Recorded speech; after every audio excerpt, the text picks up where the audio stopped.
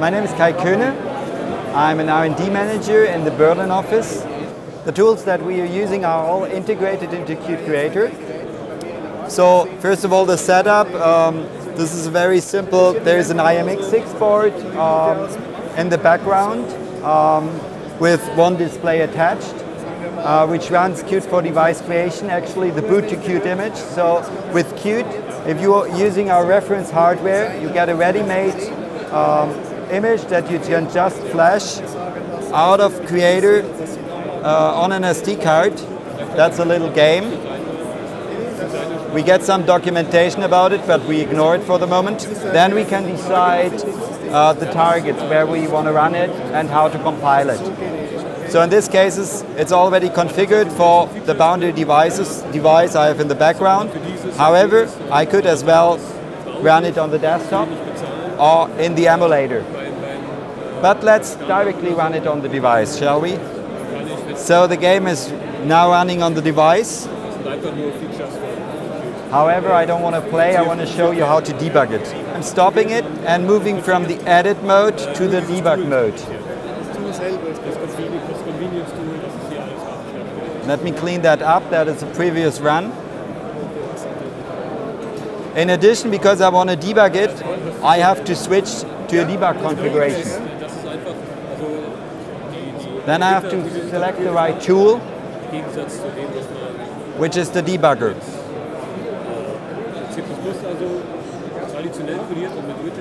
Now let me set a breakpoint.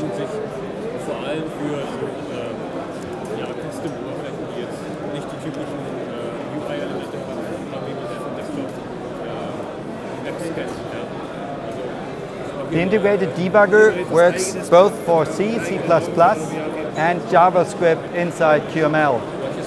So I can set breakpoints for both, even in one session. But for the moment, because it's a QML application, I'm just setting a debugger in start new game in the JavaScript. Now I can run it.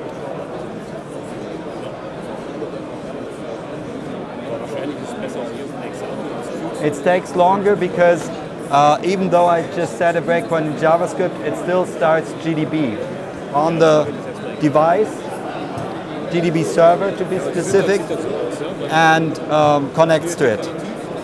So even before we hit the debugger, you can see the object tree that QML created here and can have a look at the different properties. To hit the breakpoint, I have to start a game. And now you can see that the breakpoint has been hit. As expected, I see the local variables and I see a stack trace.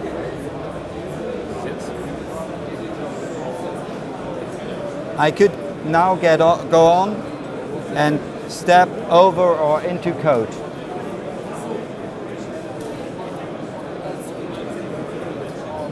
This is the JavaScript side. If I would debug into C++, you would have a lot more possibilities.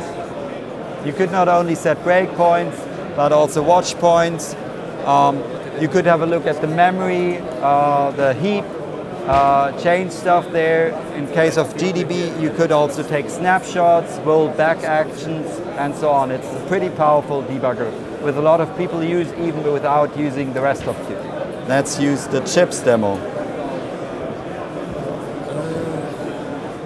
Yeah, let's just set a breakpoint on the constructor of chip. So now I have hit the C++ breakpoint. Again, I have a stack trace.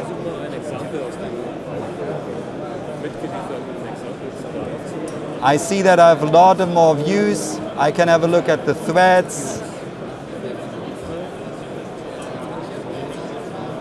at the modules, at the source files, even at the registers of the CPU.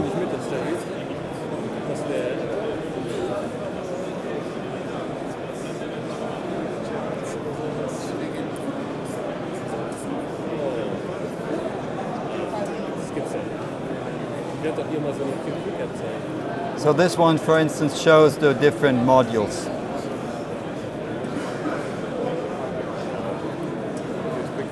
All right, but that's not the only thing. So that's just the debugger. Now we want to profile. To do this, to get accurate results, we should use the profile mode, not the debug mode, so that debug symbols are not loaded and the optimization is triggered. We have different profiling tools integrated.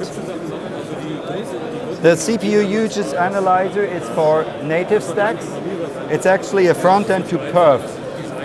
So perf is pretty standard on Linux. It's a sample-based profiler which shows you exactly where your time is spent, where the application spends its time in the native code. However, we're going to profile same game, which is a quick application. So the stack trace there won't show us much because it will be all internal. Instead, we will use the Qml Profiler. So I'm now going to start same game on the device with the Qml Profiler. It starts up, and we see that actually time is running.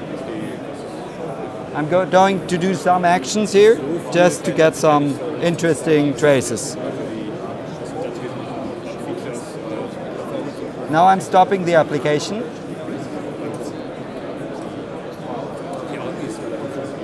And it's processing the data.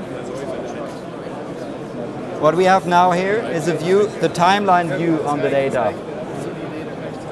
So we can see what actually the Qml engine is doing from the start. So it starts by compiling same.qml, which triggers loading and compiling of other files too. It always jumps to the right place in the sources when clicked. After it created, after it compiled the QML files, it starts creating the actual objects, which in turn triggers bindings to be evaluated and signals in JavaScript to be run. So we have a pretty good understanding now what happens at the startup phase. We can also see details about the scene graph.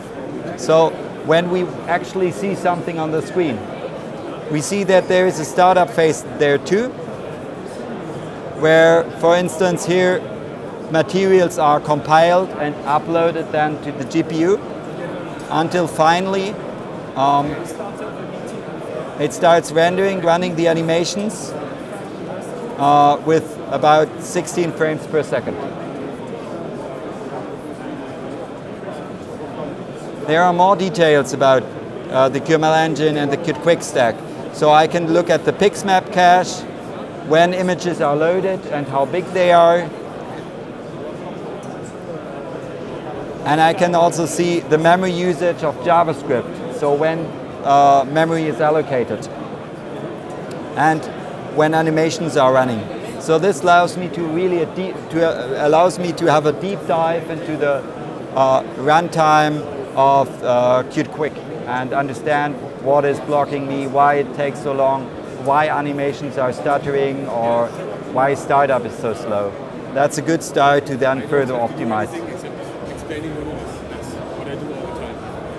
I should mention that there are different views on this. So this is the timeline view where the x-axis is the time.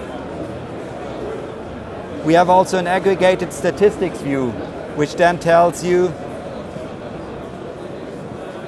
like overall aggregated where time is spent. There is also something called the flame graph which visualizes that. So here the x-axis isn't time, but rather the amount of time in total spent in different functions. So we can see that actually start new frame is taking most of the time in JavaScript, and in there it's create block. So if we would try to optimize it, we would probably start here.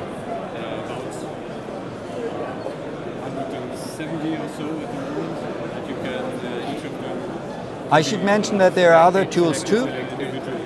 So the CPU usage analyzer I mentioned already, it has the same views but on the native call stack. So C++ methods. We also have integration for two valgrind tools, memcheck and callgrind.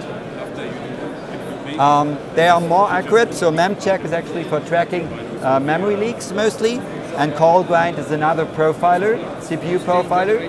However, they are much more accurate, but they are also much slower, so you typically don't want to run them on the device, but only on the desktop.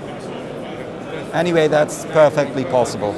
The Qt Quick Compiler is a feature that is a part of Qt for device creation, which takes the QML files and at compile time on the host transforms them to C++. This means that the startup time, where usually QML files are loaded and interpreted and compiled, can be reduced. It's actually very easy to activate it. Inside the project plane, it's actually nowadays enabled by default, enable Qt Quick Compiler. The Qt Quick Compiler has been available since Qt 5.6, I think.